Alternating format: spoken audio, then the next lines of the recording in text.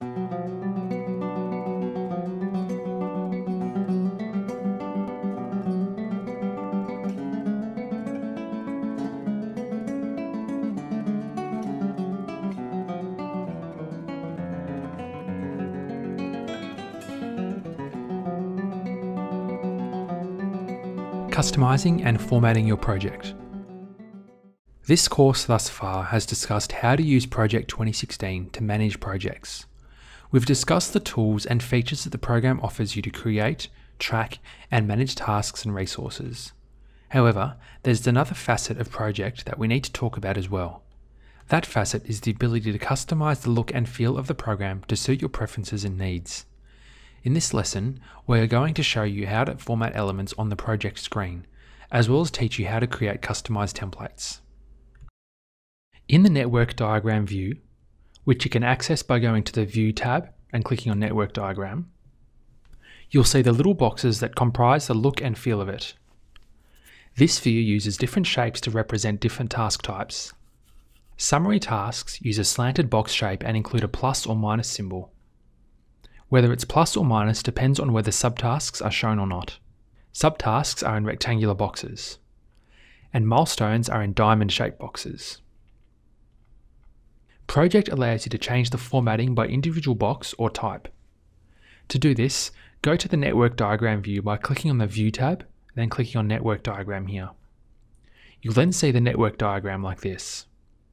Right-click on the task that you want to change, and then select Format Box. If you want to change all boxes, right-click outside of the task box, and then select Box Styles. You'll see this dialog box. The preview section of the dialog box shows you the current look of the box, or the look of the box after you make any formatting changes. This allows you to see how changes you make in this dialog box affect the look. The Data Template section shows you what kind of box is currently selected. We've chosen a standard box. Let's click on the drop-down menu for this section. You can change the type of box here. In the border section, you can change the border shape, color, or width.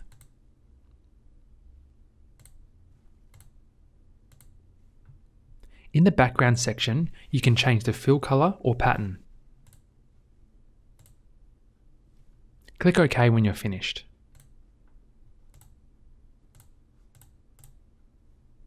In addition to changing text boxes, you can also change the layout of your view. Of course, your options in changing the view vary greatly from Network Diagram to Gantt chart to Calendar. To view the layout dialog box for any view, right-click in the work area of the view, then select Layout. We're going to view the layout options for Calendar view. Click on the Calendar button here under the View tab. Then right-click anywhere in the area here and select Layout. Here is the Layout dialog box for Calendar view. These options are self-explanatory. Using a sort order, attempting to fit as many tasks as possible, showing bar splits and setting an automatic layout. Click OK when you're finished. Now, let's switch back to the Network Diagram view. You can see the Layout dialog box for the Network Diagram here. Again, although there are a lot of options in this dialog box, they are self-explanatory.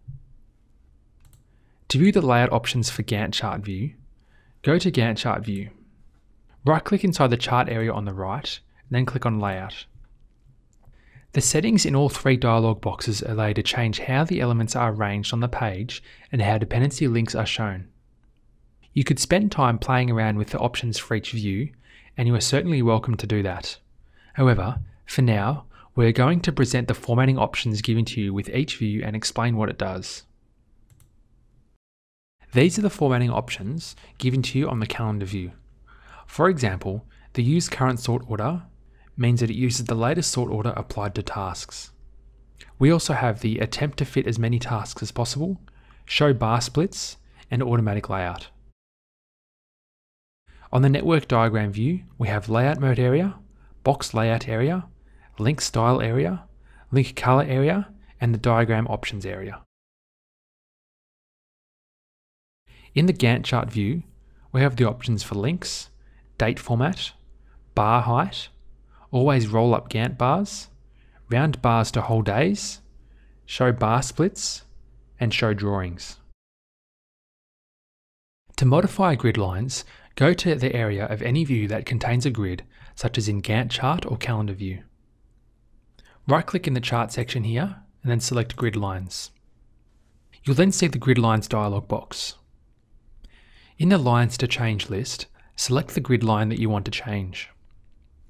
In the Normal section, Type and Colour allow you to select line style and colour.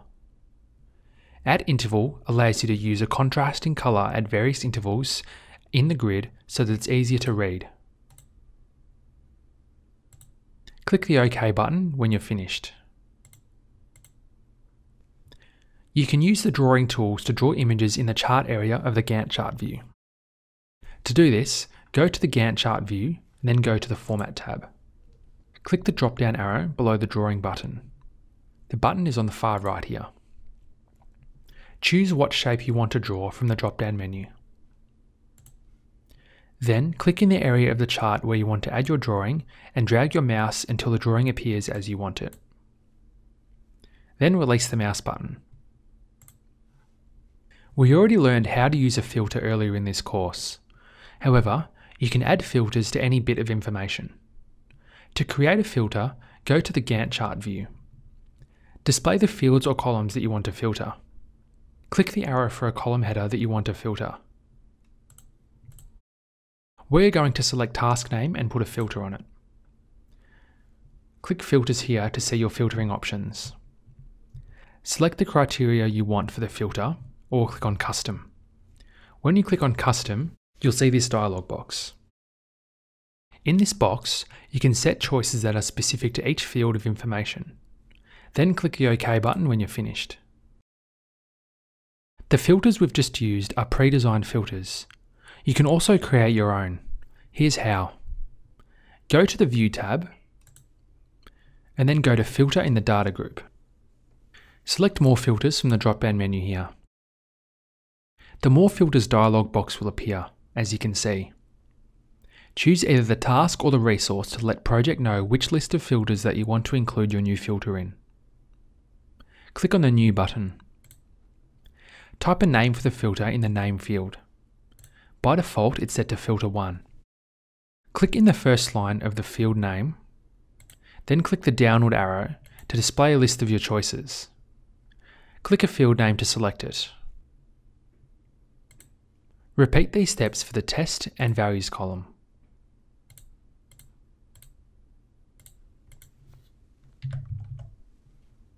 The test means that the condition must be met, and value is a value that you enter such as a date or cost, or a predetermined value such as a baseline cost.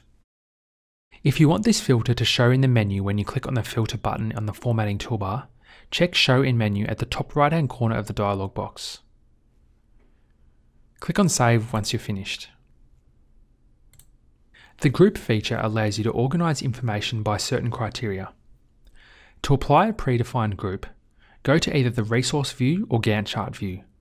We're going to go to Gantt chart view. Under the View tab in the Data group, go to the Group By and click on the drop-down arrow. Then select your criteria. You can see that tasks have then been grouped based on your selection. To remove the group, click on the drop-down arrow next to Group By again, and then select No Group. A custom group has 3 elements: a field name, a field type, and order. An example would be if you created a group that showed the field name and field type in a certain order, descending or ascending. A group that was created to show tasks in descending order would list tasks in order from the longest to the shortest duration. You can also control the font that is used in the different groups or the font color. To create a custom group, select More Groups in the Group By drop-down menu. You'll then see the More Groups dialog box. Select if you want to group by task or resource, then click on New. Now you will see the Group Definition dialog box. Name your group, then click on the first line in the Field Name column. As we did with filters, a down arrow will appear. Select a field name. Repeat these steps for the field type and the order. If you want to add more sorting criteria, click the row titled Then By. You can keep adding criteria for your group by doing this. You can also check to have assignments, not tasks, grouped by clicking the Group Assignments. In the next section of the dialog box, you can specify the font, the background color for your cells, and the pattern. If you click the Define Group Intervals button, you can set a start time and an interval. For example, if the group by criteria is standard rate and you select an interval of $10, your groupings would be in $10 intervals with $0 to $10 in one group, and so on. Templates are simply files that you create and save that have certain settings. Just think of a website template. More than likely, you've used one before. The template has text and picture fields created for you, and also some formatting. It makes it a lot easier. So will your project templates that you create, because you can save your own settings. Any template you create will be saved as a project document. You can save any of your projects as templates. This is especially handy to do if you use a lot of the same tasks over and over in different projects. In addition to tasks, a few extra things can also be saved in projects. All the information for each baseline, which we've learnt about in this course. You can save actual values, rates for resources, and fixed costs. To save a file as a template, open the file that you want to save and then go to File and then Save As. Choose a location. At the moment, it doesn't matter what location you pick initially. In the Save As type list, select Project Template. Then browse to where you want to save it and click on the Save button.